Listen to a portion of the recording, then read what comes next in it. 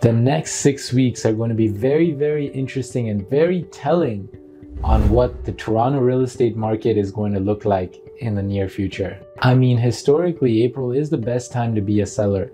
It's the time where the prices are at the highest point throughout the year. I think what we're trying to figure out is if it's going to shake out the same way in 2022 as it has before, because quite frankly, price growth has been ahead of schedule this year. And at this point, we've already seen the growth of the last year or the year before in just the last 3 to 4 months. And that, my friends, has to cool off at some point. I think we're entering that zone today, and I want to discuss that in detail with you and go over my 2022 spring market real estate predictions. First of all, welcome back to my channel. My name is Sid, and I do run a real estate team here in the Greater Toronto area.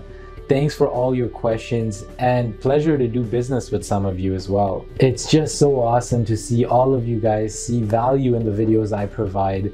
And if you haven't already, please subscribe to the channel. It helps me understand which videos you find useful. If you're trying to make sense of the market and decide whether it's a good time to enter the market or sell a property sometime in 2022, the first link in my description will allow you to book a call with me directly to discuss a seller consultation, a buyer consultation, or simply to chat about real estate. Alright, so where do we go from here on? I think the general consensus across the board is that the market is no longer like it used to be last month.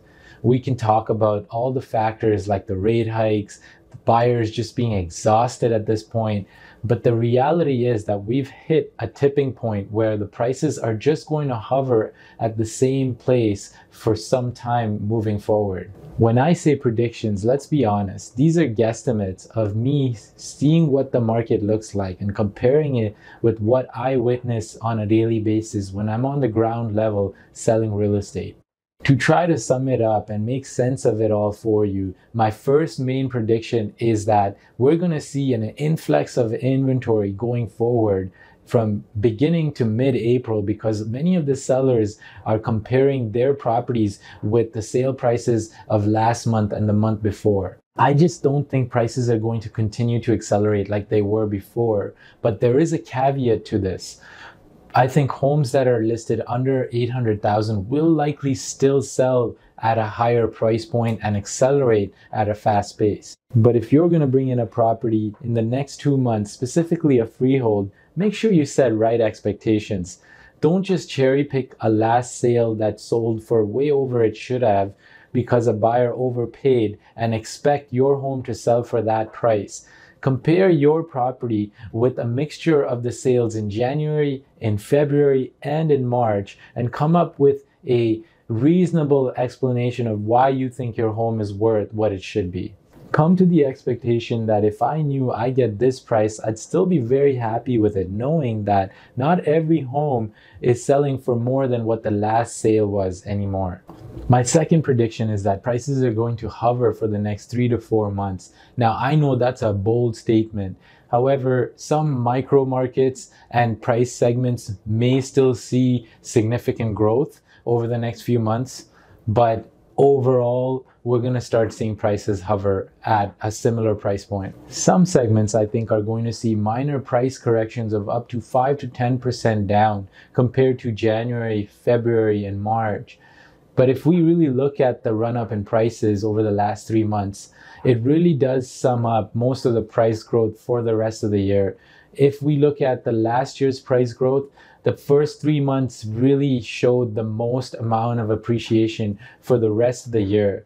And this may be a similar case. After the first few months in last year's price increase, we started to see the prices hover in the summer and then jump up again in fall. And I have a feeling we're going to see a very similar trend in the prices of 2022. My third prediction is that we're going to start seeing properties come out listed at the price that the sellers are actually expecting. And this is going to be a nice change for buyers.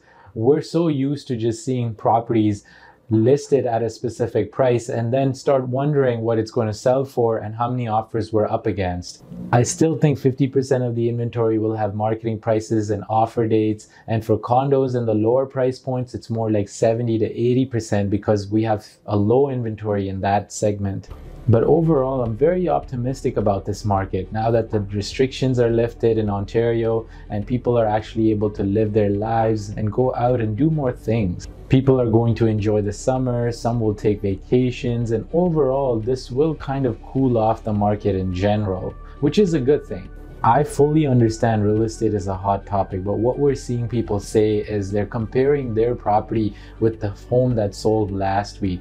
And that's like looking at the stock market where a stock was extremely high last week and now it's at a low point. We have to look at real estate as a long-term game plan. If you watch my videos, you know this. I'm sorry if I'm repeating myself, but always look at real estate as a 10-year horizon and put yourself in a position where you will really like it in the future. Thank you so much for watching this video. If you liked it, give this video a thumbs up.